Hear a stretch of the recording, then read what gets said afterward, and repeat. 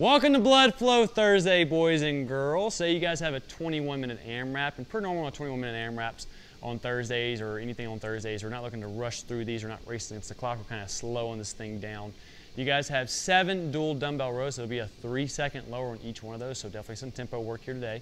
You're gonna do 7 and 7 box touchdowns, 21 ceiling crunches with a 2-second lower.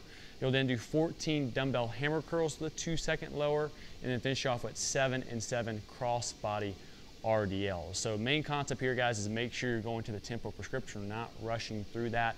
We're not worrying about how many rounds we're doing, just kind of doing some different accessory work for this Thursday. All right, warm up and your activation day for this Thursday. You guys are gonna do a 6-minute easy AMRAP. You're gonna do 7 and 7 suitcase deadlifts. Kind of hard to see there with the lights. All right, so just a dumbbell or kettlebell. Dumbbells end up on the side of the foot like so, and back to the top, guys. Make sure you maintain a nice neutral spine. You'll do 7 per side. From there, you're gonna go into 8 and 8 curtsy squats or curtsy lunges. So remember, just gonna kind of reverse lunge and kind of twist to the side. You'll do 8 per side there, 16 total. And then you're gonna do a 15-second per side single arm plank. So Cal's gonna be in a plank hold position. All right, he's gonna bring one arm behind him. I'd recommend the feet about somewhere about shoulder width, roughly. And you can put that arm kind of up against his chest, behind his back. It's really his call. Make sure you guys aren't rotating the trunk. All right, if needed, you can just do a traditional plank, or you can bring down that volume as needed. So we're not looking to go crazy on the warm, just kind of get some blood moving around. Moving to the activation piece, you guys have some static holds here today. You're gonna do a 30-second glute bridge hold. All right, so Kel's gonna be on his back, bridging up against those heels again, and just holding that static position for a 30-second count. All right, make sure you guys don't overextend. You shouldn't feel in your lower back. You won't feel the glutes and the hamstring squeeze the whole entire time. From there, you're gonna finish, or not finish off with, you're gonna move into a 15-second per side single arm row hold. So you'll grab a dumbbell or a kettlebell.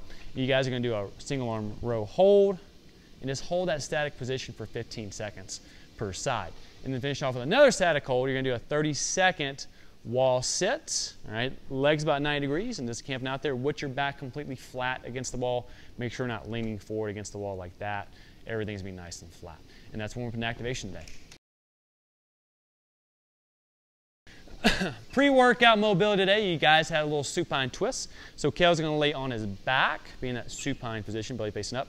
Leg at 90 degrees, he's gonna rotate that leg to the side. Try to keep his torso or his trunk pretty square here. We don't wanna rotate off to the side. He'll camp out there for 1 minute per side. Next up, you're gonna do fingers down wall stretch. So Kel's gonna work his way to the wall. Fingers down, just like the stretch says here. You're getting a nice stretch to the front of the shoulder, the bicep, and the forearm. He'll try to rotate as much as he can there. He'll do 1 minute per side there as well. And then finishing off with a little bit more of an active stretch. So he'll lay down on his belly now in that prone position. You guys are gonna do some scorpions here. So arms or hands are gonna make a diamond. All right, his arms are gonna be kind of like around a 45-degree angle roughly. And then from there, he's gonna rotate, all right, over. Trying to keep both those elbows down on the floor and then rotate the other way. You'll do 8 per side, 6 total. So notice how he's here. He's trying to keep this elbow down, more particularly down, so he should feel a nice stretch through kind of a little bit more of the shoulders and the pecs there as well. And you'll do, like I said, 16 total, 8 per side. And that'll put a wrap on some pre-workout mobility. All right, movement demonstration. You guys have some dual dumbbell rows to start this thing off with. Cal's gonna go chase down another kettlebell or dumbbell here. All right, so you need a pair or a pair of kettlebells. If not, you can do single arm. It's not the biggest deal in the world. So kind of turn the side there for Kel. So Kel's gonna be in this hinged over position. We want the shoulders kind of over the toes, guys, while maintaining a nice neutral spine. So we don't wanna be too vertical. This is what a common error that we'll see is being too upright. You wanna be pretty close to 90 degrees, give or take a little bit. From there, keeping everything still, only thing that's gonna move now is the arms. Bring those elbows back, and he'll do a 3-second lower. So 1, 2, 3, back up quick. 1, 2, 3, and complete 7 reps. The biggest thing is make sure you maintain a good tempo prescription with that 3-second lower. So we'll complete 7 reps there. Moving into box touchdown. So it's been a little while since we've done this, obviously, because we've been a little bit more in the quarantine situation now. So if you guys happen to have a box or a chair or something to go off of, this is what you're going to use. So Kel's going to come to the top of the box. All right, so ideally what we're going to look for here is you guys can either do it laterally or you can just do it from the back side here. Either way is fine.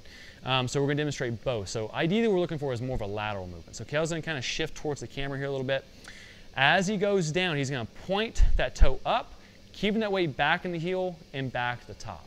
All right, notice how he doesn't crash down into the bottom, so kind of crash in the bottom there, Kel.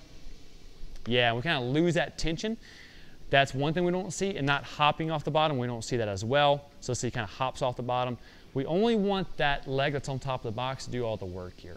All right, now there's a lot of restrictions that might happen, whether it be strength, motor control, or just flexibility issues. So if you guys only have like a tall surface, don't have anything low, just go down as far as you feel comfortable with. Let's say it's about halfway, and then back up from there. Even just that much range of motion is perfectly fine. That's one way you can do it. That's ideal. If not, you can do it from behind the box. It's gonna be a little bit easier this way. So same concept. I would kind of drag the toe behind the box like so, going straight down, keeping the foot flat and back to top. If you go too far down, guys, and you have to roll to the ball of the foot, that's when you know you've gone too far. We got to keep that foot flat the whole entire time. So you'll do 7 per side, 14 in all. Moving into ceiling crunches. So Kel's going to lay on his belly, on his back for us. So remember, your biceps can be straight. He's going to reach up towards the ceiling. And remember, he's just a small range of motion. Just a shoulder blade is going to leave the floor, and he'll control himself down nice and slow for 2 seconds and back up. All right, you'll do 20 reps here. So very controlled fashion, guys. Don't try to rush through these. There's going to be a big burn in that upper abdominal region, and that's what we're looking for. So you'll do 21 of those. From there, you're going to move into some hammer curls. If you only have kettlebells and not dumbbells, guys, not a big deal. Just do a regular curl. You don't have to do a hammer curl. So with the hammer curl, we're going to have the palms neutral. He'll keep the elbows tucked in, pulling. From there, he's going to do a 2-second lower, 1, 2, and then back up again. And you'll do 14 reps through there, nothing too fancy. And then finishing off with a crossbody RDL. So you only need 1 dumbbell or 1 kettle for this. Feet are going to be relatively narrow, not too narrow, not touching or like that, maybe about hip width apart. From there, as he goes back, he's going to kind of bring that dumbbell in front of the opposite foot, like so, and back to the top. So kind of turn the side for me, Kel. So as he does it, he wants to think about sending the hips back, guys, keeping that spine neutral, constantly sending the hip back the whole entire time, and back to the top. At no point in time should we see the knee move forward. So that'd be more like a squatting motion. Then the hamstrings kind of turn off. We're going to start using more of the quad. We want to focus on that hamstring. So if you start to feel in your low back at all, that means you've gotten a little too tight in the hamstrings and you're starting to use that back to compensate to go lower. That's okay. Just don't go down as low. So he can stop about, let's say about right there and back to the top. That's okay. He's still getting that rotation happening. He's still keeping good tension to the hamstrings. And you'll do 7 per side there. And that'll put a wrap on your marathon movement demo.